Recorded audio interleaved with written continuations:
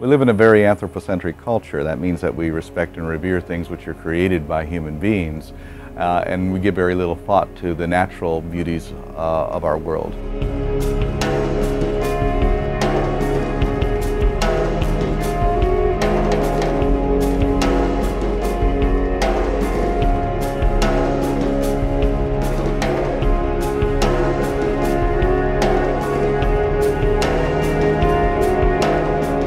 I think if we can't protect a place that is so beautiful, so unique, which has such an incredible history when it comes to, the study of evolution, if we can't protect that place, how can we protect anywhere else?